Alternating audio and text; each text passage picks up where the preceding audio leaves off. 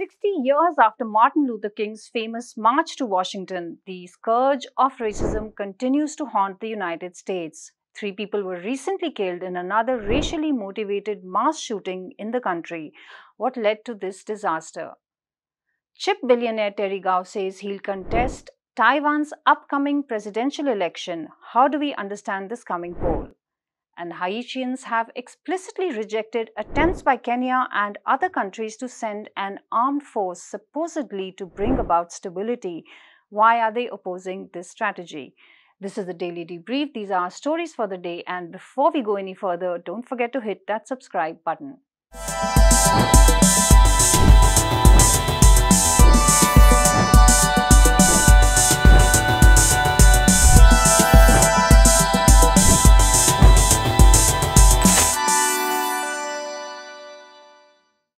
Tragedy unfolded in the United States on Saturday, August 26, as another mass shooting in Jacksonville, Florida, killed 3 people. The killer, a 21-year-old white man, went on a rampage at a retail chain store. He is reported to have acted on racially motivated hatred. The shooting coincides with nationwide commemorations of the 60th anniversary of the March on Washington. It brings back attention to widespread hate crimes and anti-Black violence in the US. We'll talk to Anish about what happened and the implications. Anish, thanks for joining us. Now, Anish, the Jacksonville killings, another racially motivated crime. It's very obvious from the news reports, and even some people in government in the United States have referred to the racial motivation behind the crime. Can you walk us through exactly what we know so far about this crime? Well, what we know right now is about the fact that there is no doubt about the fact that this was a racially motivated crime, not just because of the fact that the 3 victims that were killed were African Americans or Black, but also the prior history of this young man who actually did post a lot of anti-Black hateful comments and posts in his social media accounts in the past.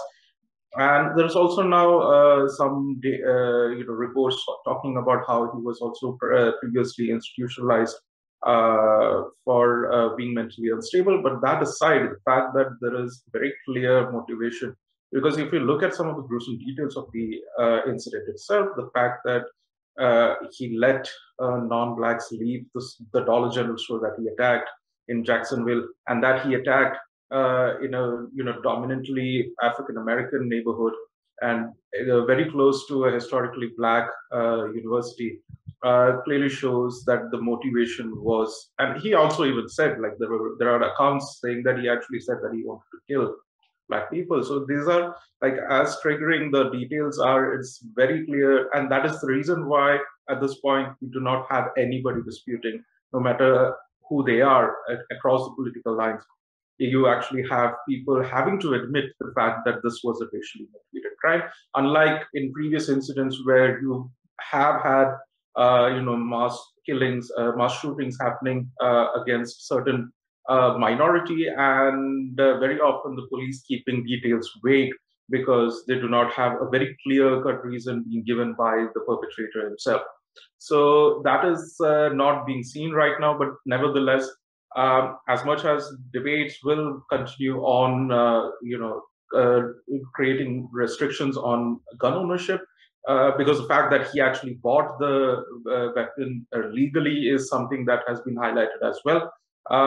There will be a national debate about the state of how race relations are functioning in the United States right now, considering at a time when you are going to face a very polarized election season in the next few months. So this is definitely going to concern everybody. And also, like, we also need to remember, this is a time of, like, great importance for Black history. We're talking about the 60th anniversary of the March on Washington, a major milestone in civil rights movement. And him actually taking that day on Saturday, when the commemorations began for the 60th anniversary, clearly shows there is a very pointed intent from this young man, and that is just a symptomatic of a larger racism problem and institutional violence that we're seeing in the US that does not get as often reported as it should be at the moment. Yes, Anish, and obviously there's not going to be a trial in this case because the shooter has shot himself after he killed those three people in Jacksonville, right?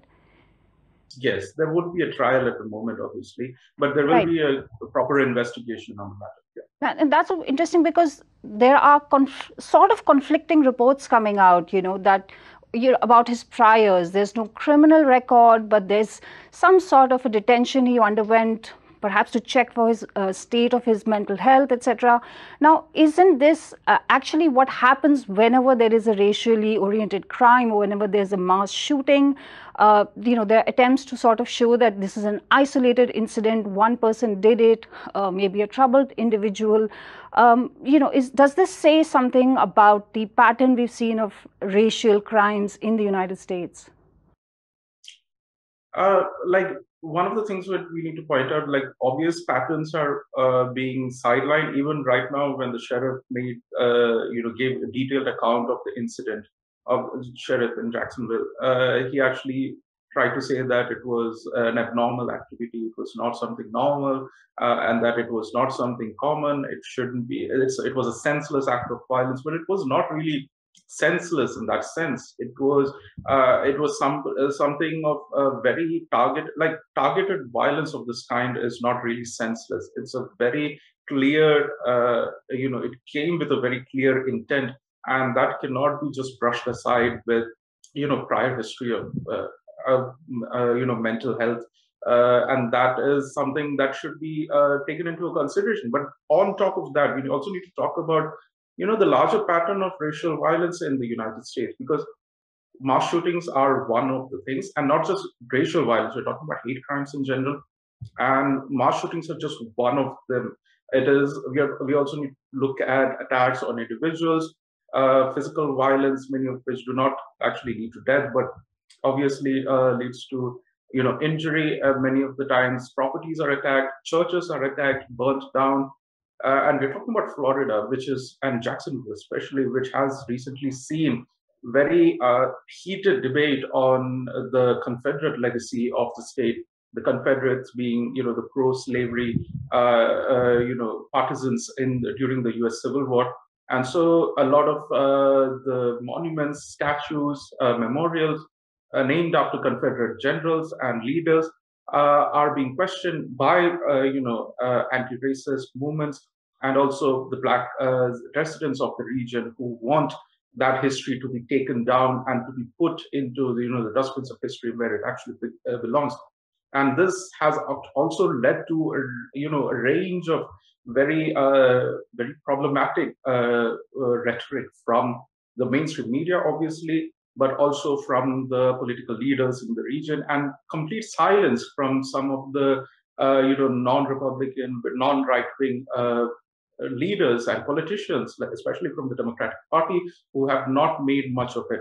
And there is obviously, we need to talk about the fact that, this is something that should be added, that hate crimes, we do not have a comprehensive report, a current comprehensive report of of hate crimes in the US, because the US government is kind of slow. The latest that we have is of 2021, where already the US State Department actually talked about, the US Justice Department talked about how there was a massive increase of about 11% in the number of hate crimes. Most of the hate crimes being, nearly 2/3 of them being racially motivated, a large number of them targeted at Black people. And so this is a general tendency, and all of these people, the perpetrators, are not really mentally unstable. They are not lone wolves. They are not, these are not isolated incidents. There are thousands of cases in a year which are not taken into account. And this is on top of institutional violence, police killings that run up to like nearly 1,000 every year. Thousands of more than 1,000 people are killed every year by police violence, and that is also something. And much of that is obviously also racially motivated in some way or the other. So these are factors that are not really taken into account, and this actually fits the pattern and and gives you a proper picture of what the situation is right now. And this violence obviously also extends to what we have seen recently on queer people, especially trans people, and the anti-trans hate very recently, and obviously legislation, set of legislations that come where voting rights are restricted for Black people on under various pretenses, and also for certain queer people. And this creates a situation where such hate will create such symptoms of, in terms of like a certain lone wolf creating. So this is, part of the problem that needs to be seen as a part of the problem. Overlooking that is obviously going to just create new such incidences in the next several years. Right, Anish, thanks a lot for joining us with that. And I think we'll be back with you in just a short while. In Taiwan, Foxconn founder and billionaire Terry Gou has declared his intent to stand for the upcoming presidential election. With general elections less than 6 months away, Gou's candidacy could complicate the race to the presidency on the disputed island territory. Relations between China and the self governing island have been tense over the openly anti China policies and encouraged strong military ties with the United States under the current administration. Let's return to Anish about the domestic and geopolitical implications of Gau's candidacy.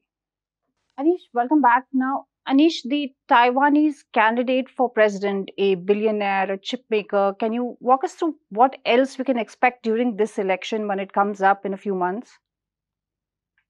Well, the election season has pretty much started. This is pretty much kickstarting the situation. We already have nominations from the three major parties, and right now, uh, Terry Gou putting himself in the race actually just complicates the matter a lot. So some of the key issues, like if you're looking at and if you look at Terry Gou's campaign platform, it also kind of highlights some of the key issues that other candidates are also highlighting at the moment. One obviously being the ongoing chip war, the tech war between the US and China, and obviously Taiwan being a casualty at this point. Because if you look at the fact that there is a kind of virtual hegemony, a global dominance that Taiwan holds when it comes to chip production, more than half of the chips are produced in Taiwan alone, and that definitely is going to change in the ongoing chip war because the US wants to, quote unquote, diversify the production and supply chains, and that includes taking away a lot of chip making capabilities and production out of Taiwan to places that are also close to the United States, and that includes, say, South Korea, Japan, India, perhaps, or Indonesia and Thailand, and so a whole lot of other places. So these are some of the. This is like one of the major issues because it's a major, uh, uh, a major part of the economy as a sector that cannot be, overlooked. And obviously, it is also, a big one of the biggest employers. If you look at different sectors and compare them, chip making is one of the biggest employers in the country. So taking that away, undermining that has always been a contentious issue among the Taiwanese bourgeois, if you're looking at that. And then there is obviously the question of the cross-strait relations, the relations with People's Republic of China, which has been, calling it tense is kind of a mild thing because we are already looking at, military drills, war drills being done across the straits by both the sides, Taiwan actually involving a whole multitude of other countries, especially the US, but also countries like Japan into the mix and making it far more complicated. Tense relations have already seen a lot of confrontations in the region that could have been avoided, that was not necessary, but it creates provocations, and that has also been very widely criticized by a large section of Taiwanese people. This is something that has always been at the forefront of the current campaign. Like the campaign season has, technically begun, hasn't technically begun, but it is there. It's already there. We are already seeing sort of campaign debates, discourses happening all over the place. So this is something that is going to happen for the next 6 months, and the tempo will only keep rising at the moment. So, Anish, also, is China going to be sort of a factor in this election in Taiwan? Is that what this is all about? I mean, definitely, because even in the last general election, China was at the center of attention, and we can expect no less in the current election as well. We have obviously the DPP, the Democratic People's Party of the current administration that leads the so-called Pan-Green Alliance, has been encouraging pro-secessionists, like they want a separate Taiwanese identity. People often forget that Taiwan, as it runs right now, pretty much runs under the name of Republic of China, a rump state from the Civil War era. And it also claims the entirety of China as itself, so the sovereignty dispute goes both ways. But this is something like actually looking for an independent identity as Taiwan is going to mean that it wants to secede from the entire Chinese mainland and also Chinese identity itself, and that is something that is going to be, a problem in the future, especially with China. On the other hand, that is something that is clearly opposed by the rest of the three candidates, not just the Kuomintang candidate, but also the People's Party and obviously Terry Gou, because they feel that this will actually be means war, and that can be a bigger problem for Taiwanese people than any call for unification or reunification of the two countries. So this is something that they want status quo to be maintained. They do not want more provocations. They want peace because it has affected business, it has affected livelihoods, and it has obviously affected stability in the region. And that is pretty much that is the reason why China becomes the center of attention here, rather than just whether or not how to deal with China, especially. Right, Anish, thanks a lot for joining us with that. Recently, a Kenyan mission visited Haiti to examine the possibility of a multinational police force in the country.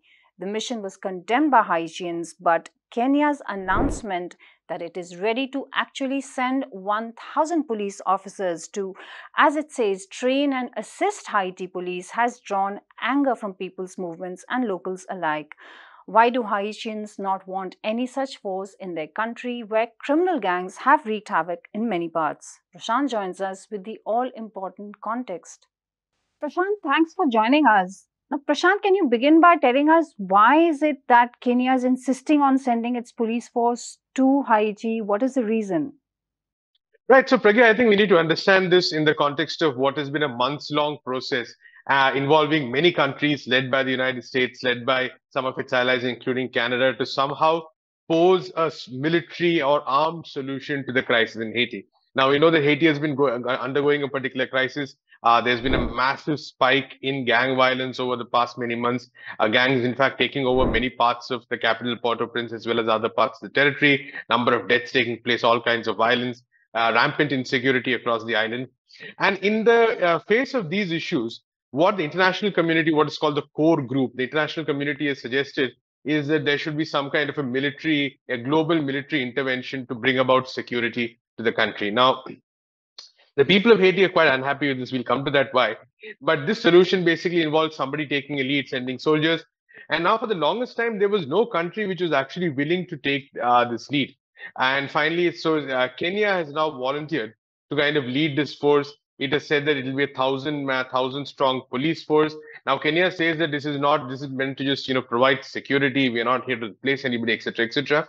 But there's a lot of skepticism about the effectiveness of this Kenyan police strategy. So it was this mission that came to visit Haiti I believe about last week. They were in Haiti for about 3 days or so.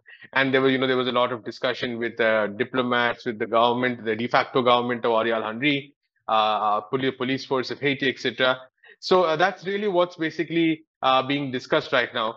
But like I said, a very extremely unpopular move among the people in Haiti. Right, Prashanta, Ariandri seems okay with the plan, it seems, but people are not happy. Can you explain what's happening here?